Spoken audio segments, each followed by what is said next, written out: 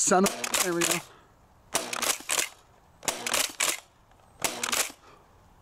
What the actual hell was that last shot?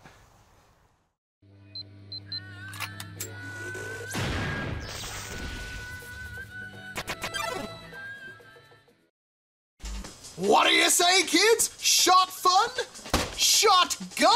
The NERF rival Takedown XX-800.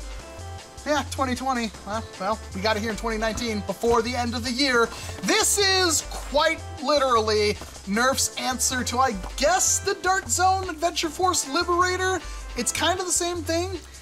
It's a pump action Chronos. There's absolutely no surprise in here. It's actually more of a reshow of the Overwatch Reaper blasters, but with a pump action instead of the little thing down here. Leave just one little piece that connects to the whole sliding mechanism that has a pump on it with a track for that pump. Honestly, you could probably make a Reaper shotgun do that. On the back of the box, it shows breech load, trigger lock, pump action priming, use only official NERF rival rounds, shows the knockout, the takedown, the hypnos, and says to look out for the charger and the knockout. Single pack, but it shows 2 of them and a 25 round refill. Holds 8 rounds and only comes with the 8 rounds and charges you $20 for the privilege. Now, I do want to reiterate the fact that the Dart Zone Liberator does exist, and it's actually $2 cheaper, although if this thing goes on sale, but that also holds more ammunition than this thing, and it doesn't say anywhere it has slam fire, which would have made this really freaking cool. Come on, man. And yeah, I said shotgun, it only fires 1 at a time, although you might be able to double load rounds with it somehow. So, I mean, just don't eat me for that one. Does look comfortable. We should probably get it out of the box and find out exactly how much.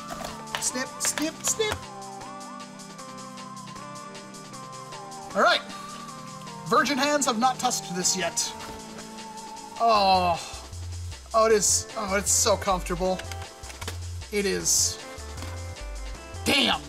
So very clearly, this is a Mossberg Shockwave. Like, it is a NERF Mossberg Shockwave. There's no debating that. It has the same exact design. Oh my lord, is it comfortable. That, oh, I want to spin it. Oh my god, it spins so good. How's the pump? Oh, what the, oh, wow, that's actually, so, okay. Maybe you can see what's going on here. This first little bit is almost nothing. Then it clicks into place, and then the rest of it is insanely strong. Does that mean it's a strong blaster? Well, the box advertises, what, 80 FPS? So this sucker's supposed to hit 90 FPS. There's a little tiny hole at the top of it that you're supposed to reload that's barely bigger than a round. It's actually sufficiently smaller than the feeding hole on a Chronos. That's, it's not impossible to reload by any means, but that's definitely, I've already double loaded it, huh? I guess we'll just kind of pump it forward a little bit, so there we go. You definitely put one in the chamber too. She's sealed up, there is so it locks up, but this little button right there lets you, there we go. Just have to prime it back with a little bit of force, but now it's double loaded, so. You can shotgun with it. Take that, YouTube comments that didn't get this far into the video. First of all, I want to see exactly how hard this thing's hitting, because it says 90 FPS. That is so damn comfortable.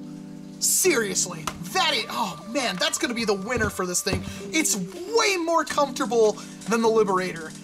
And it's also smaller. This is a pump action blaster you could very easily secondary.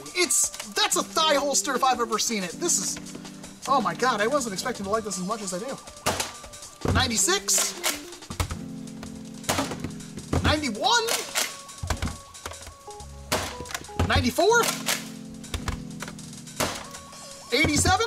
So they might have, like, they say 90 FPS. I guess that's an average because this thing's hitting exactly as hard as I would want it to for such a small blaster. And since it's a Chronos platform, as long as the internals are stout, I see absolutely no reason you couldn't upgrade the spring in this, although that priming at the very end, because that's a kind of a short draw, it is very, very stout. The trigger lock is right there. Oh, that's, first of all, it's not ambidextrous. Second of all, that's kind of hard to manipulate. Not that I think you'd ever actually use the safety, but, and it just looks cool. Like, this is one of the better designed blasters, especially with some paint to bring out some of these details that you can't really see through a video if I shine it in the light correctly. And it's not even painted on, it's just got the Rival right there. I almost wish they wouldn't even have that, to be perfectly honest. It's this NERF Rival right there, and that's not painted. It says on, I honestly just skip this. I don't mind. It's, again, it's cheap for a Hasbro blaster. I wouldn't mind if it just didn't have any of the other stuff on it. It's almost symmetrical on both sides, and the front just perfectly, but it has that one little splotch of Rival silk screening on it. Holy crap. Okay, let's take this thing outside and fire some rounds off with it. I want to see if it's accurate at all. I want to see how easy it is for me to do the double shot with it. And, oh man, I hope this is good performing outdoors, because this is... it's a Rival blaster I might actually really like. See how this does. Takedown.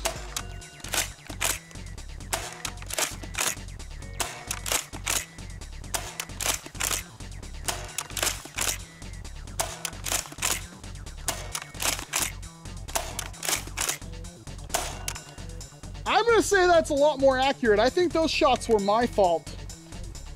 Those ones that curved.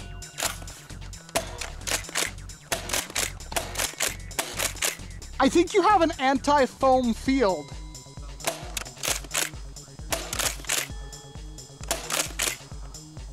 Oh! Huh.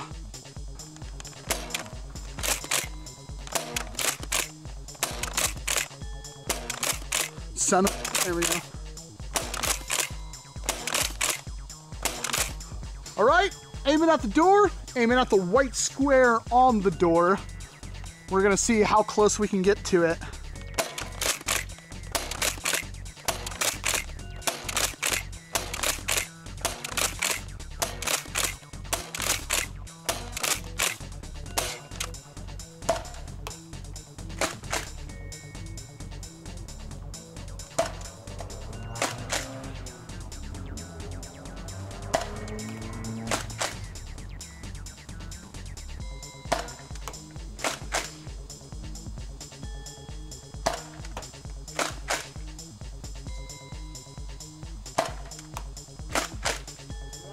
I think this is the last one.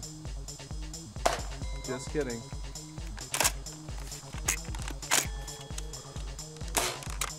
That's not bad.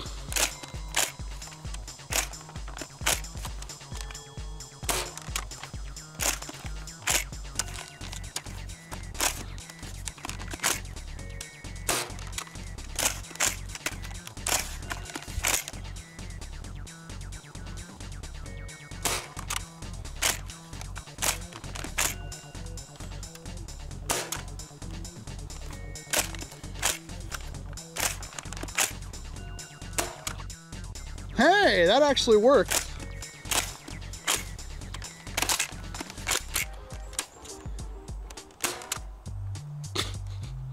And it curved around you.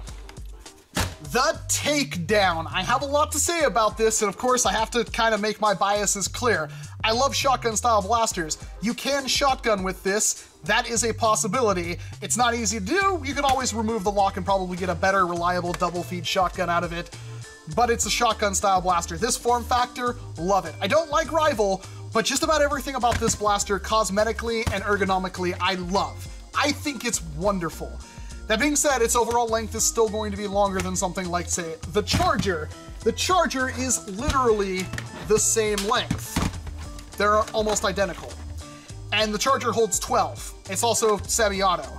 This is not. That being said, from what I've seen with Rival Springers, they tend to be more accurate than their flywheel counterparts. Not saying it's very accurate, but it's a little bit better. And that, I think, is the inherent question about this blaster. Is this an excellent kind of long arm secondary that would be really useful in a lot of CQB situations that can actually hit stuff at range? Abso-frickin-lutely. The Rival Takedown is a joy to use, and if your target isn't too far away, you can easily hit them with it. I'm not gonna go for the argument, oh, it's a shotgun, of course it can hit stuff close range. Anything can hit stuff close range. This isn't better or worse than anything else in my opinion. That being said, the Takedown is so comfortable and it's so pointable and it feels so good in the hand. I can't get over it. It's at 20 bucks.